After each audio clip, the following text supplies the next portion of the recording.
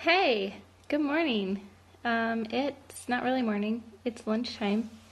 You will probably be hearing the pitter patter of small feet behind me because my nephew and my son are playing. Sorry, I'm shaking the table, which is shaking the phone. They're playing downstairs. So I wanted to just pop in. I wanted to talk to you a little bit about my business and do my face makeup. I have very rarely gone live on Instagram. I like to go live on Facebook. Maybe that's a 30-year-old thing, but Facebook is kind of where I live my life, and I try my best to bring Instagram into all that. And so I'm live on Instagram today doing my face. I have no makeup on right now. I do have some Milk Moisturizer on that I used this morning. I'm going to do my face, and while I do that, I really want to talk about why cream. Why mascara is a cream makeup line. This is my artist palette, and these are the colors. And as you can see, these are creamy. These are not powders. So I just want to kind of talk about that a little bit while I go. So, everybody's like used to, let's see, like a liquid foundations and powder, but not a lot of talk around cream. So I'm going to spray my face with this Stay Spray and use it kind of as a primer for my face. I'm just going to pat that in so it dries a little faster. Anyways, why cream? So cream is great for all skin types, whereas when you're working with powder, you're working with liquid, you kind of narrow down your options for your skin type. So powder will settle into lines and wrinkles. It'll kind of dry your skin out. So it is best to go in with a cream. Cream is not going to settle into your lines and wrinkles unless you put way too much, and in which case you'll just kind of blot it out and reblend it. I don't have any lines and wrinkles there, but just to show you, it wipes so easily. So speaking of wiping, that's one of the other advantages of the cream, is that it's foolproof, you guys. You put it in the wrong spot and it's no big deal because you just wipe it right off. But when you have a liquid, say you have a liquid foundation on, then you put a powder contour on top of that, and you mess up your powder. Well, when you wipe off your powder, you've just wiped off your liquid foundation, and then what? Then you have a hole in your face, and you have to kind of figure out how to go back and redo that area, and then nothing ever really blends right. I've been there. Like if you mess up your eye makeup, you get it out here, and you're like, you mess up your winged eyeliner, and you want to wipe it off, and then all of a sudden your liquid foundation is gone and your powder that set it is gone, and you're like, well, what do I do now? Hey guys, play in the basement, okay? You're being kind of noisy. Or go play outside. Okay, try not to break anything down there. So it's foolproof. If you make a mistake, it's easy enough to fix it. It's awesome. So you don't have to be a makeup expert to make this work. Ha! Made a joke. So it's easy. It won't dry out your skin. It won't age your skin. Dry skin looks old, you guys. So if you're used to having dry looking skin and it scares you to think about having any sort of dewy makeup look, I challenge you really to just try it. Just give it a try. You never know. And if you put it on and you want it to be a little bit more matte in certain areas, then use a little setting powder, And there's definitely aged skin. We need it to set in a few areas. If you wear glasses, you need it to set where your glasses touch your face and on your nose. So that is a tutorial for another day. So yeah, it won't make your skin look old and dried out the way a powder will. And it won't slip all over your face the way a liquid will. So a couple of advantages there. Okay. No layers. And it's like a second skin. So how about that? So a cream is truly like a second skin. The thing it's closest to is really a tinted moisturizer, but it's got coverage. So if you've been doing this whole mix my concealer with my tinted moisturizer for coverage thing and buying multiple products, just stop. Just save yourself. You can build this. See how that just got rid of my dark circles? That's awesome. You can build this up. You can keep it nice and thin. You don't feel it. It lets your face breathe. It's amazing. It doesn't feel like you have a bunch of stuff on your face. So it won't change your texture or change the moisture of your skin either. So like we talked about, it won't dry your skin out. Well, it won't make your skin look extra oily unless you're using a primer that is going to wet your skin and really kind of bring the shine out, which the Stay Spray will sometimes do. I've noticed, especially with my SPF Stay Spray, kind of does that. But what else? Why else do we use cream? Oh, in terms of doing your makeup, say you're doing family photos, well, the cool thing about this makeup is it won't reflect backlight. So often when you're using a powder, they'll put like some sort of SPF ingredients in your powder. And then when you get your picture taken, you have what's called a white cast. So I don't know if you've ever seen a celebrity at an event. I mean, I feel like by now they should know better too, but sometimes, or even yourself, you've had your picture taken and your face looks so much whiter than the rest of you. And that's because there's a product inside your makeup that is causing what's called a white cast on your face. And you just basically see that SPF product on your face. You just don't realize it's there until a flash catches it. So you won't have that with this.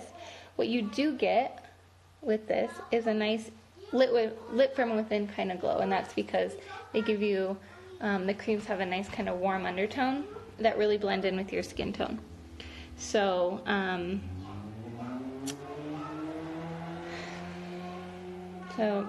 that's really nice. I mean, honestly, who wants to look white in a picture when you know your skin doesn't look like that in real life? Nobody. And then I'm going to show you how, oh gosh, it's very noisy down there. You can probably hear them. Guys, stop yelling, you're inside.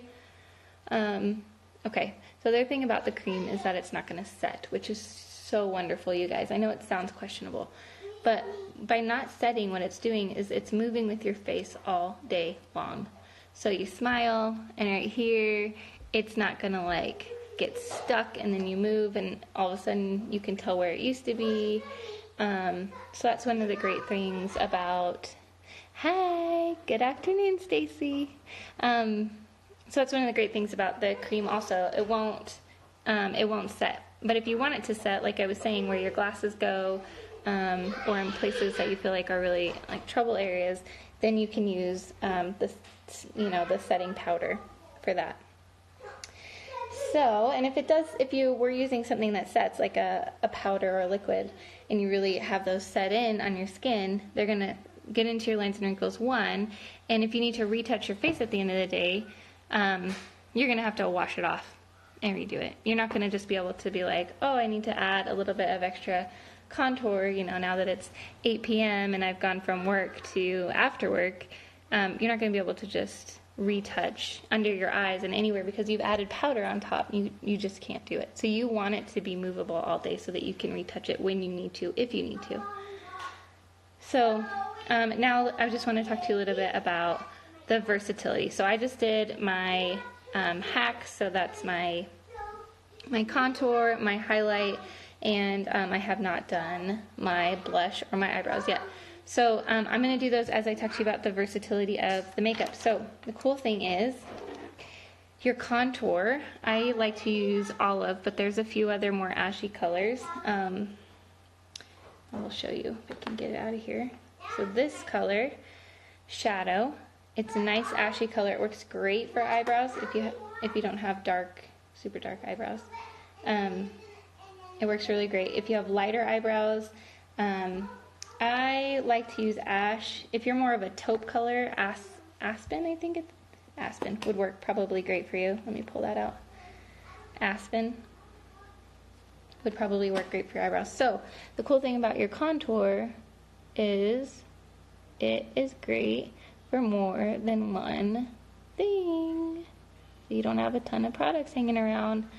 In addition to that, you can use your contour as eyeliner, which is great. Sorry to talk and do your eyebrows at the same time, especially when you're looking on a phone instead of in a mirror. Probably should have planned that better, right?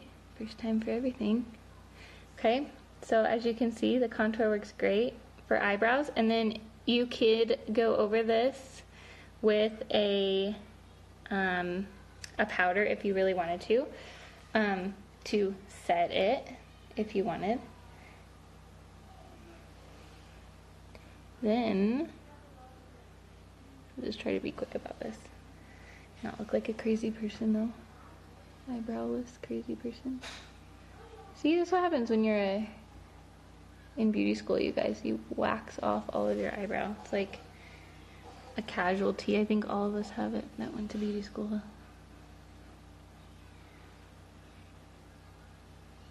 Then eyebrows were in for a long time, right? Anyways, and if you get it too thick, like I said, it's foolproof. So you just go in and you wipe it off. You can use, this is the multitasker brush, so I'm using the skinny side. We do have a brush specifically for eyebrows, but and then you can use this side and you can dip it back into your foundation color, and you can just make sure you got a nice straight line going on there, and just do that. Okay, so eyebrows for your contour. Then with your contour you can also plump up your lips. Yeah, I don't really need a lip plump, but I'm going to show you how to do it anyway. So I'm going to go in. Oh, goodness gracious. Okay, so you're just going to go in and you're going to just lightly shadow your lips. And no one's going to be able to tell that you have made that contour. You're gonna blend that in with your lip color, but you want to put that there and just give your lips the illusion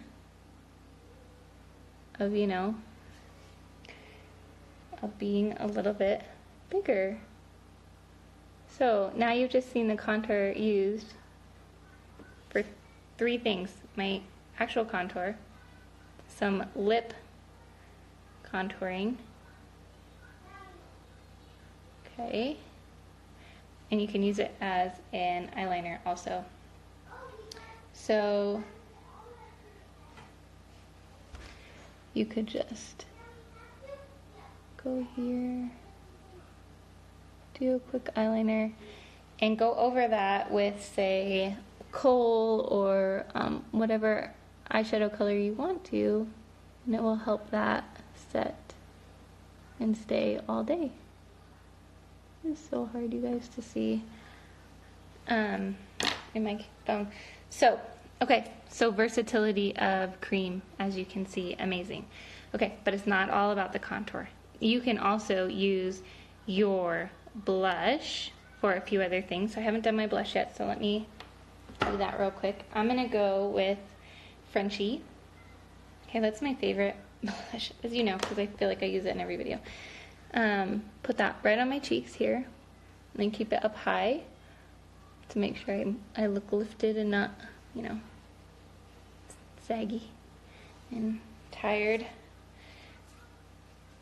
Okay, but blush, multiple uses. So your blush is going to work like a lipstick. You can put it on a brush, or you can put it right on your finger and on your lips. Okay? So, multiple uses for blush. There's one more. There's probably way more than one more, but there's one more I'm going to go through here with you. And that is using it as part of your eyeshadow. It's kind of tricky because I wanted to do a little bit of eyeshadow with something else too, but I will show you. Okay, so you're just going to use whatever brush. And let's see, I'm going to use one of these other pink colors. I'm going to go in with Hollywood. It's kind of a light pink. I like to have a pink eye, especially during this. That's funny. I don't like to have a pink eye. I like to have a pink eyeshadow. It's so great. And I think it looks really young and fun. Okay, so as you can see, you can use your cream as an eyeshadow. And if you've ever bought like MAC's eye primer, like, you know, for before eyeshadows, those are cream, you guys. And they're also like really expensive. So you can use your creams that you own for your face makeup also for your eye makeup. So see how it just kind of put a little bit of color on my eyes? Well, the cool thing is now my eyes are going to provide a little bit of tack for any shadow that I also want to use. Let's say you don't want to use your blush, that you're not into the pink undertones for your eyes. So what I want you to do is use your illuminator. So let's see, rose gold, honey. How about honey? Honey is this beautiful gold color. These, although popularly we think of them as like, I'm going out on the town, I want my face to shine. You would put it here, right? And kind of blend that in. And then you just have like a little highlight to brighten your face. Well, you can use this as an eye primer also. So you're going to put a little bit on your finger and put that up here, right on your brow bone. That'll just brighten it up, kind of give you a little lift. And say you, okay, hold on.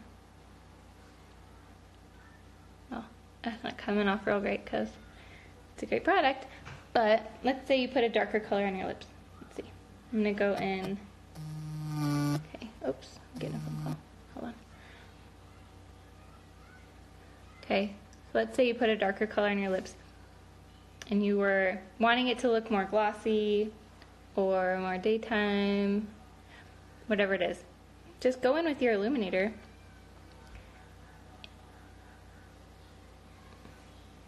and brighten it right up. It's awesome. So you guys, they're cream. They're all cream. They're all made of the same thing, which is the cool part of this whole thing, is that you have one palette for your whole face, but literally for your whole face. Okay, so you can use your, I mean, you can even put the highlight on your lips, you guys. If you really want like a nude lip, or you need to bring your lip back down to skin color, or you're trying to make an ombre where it's dark to light, you can put some, you know, wheat or whatever color you put on your eyes, I mean on your face, on your lips also. So let's see, yep, I think we covered most of it. So your highlight's great. Oh, your highlight, you guys, for another thing. So it's not just for your hack here. Let's say you're worried about your eyelids. You have some veins showing through, your skin's getting extra thin. You just can't get a true to tone eyeshadow. So what I want you to do is use your highlight color that you've put here. I want you to put that on your lid.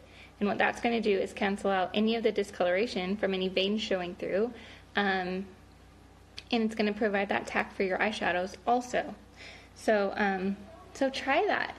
Try it. If you have 4 things in your palette, use your highlight color for, you know, your highlight, and to smooth out any discoloration on top of your eyes. Use it for changing the color of your blush, which you put on your cheeks and on your lips. Just, you know, try a few different things out. It is versatile. That is the very best. Where is my eyeliner? The very best thing about creams. So I hope that gives you kind of an idea of why cream is awesome, why you should try it, and how you can use it other than just in your 30-second hack.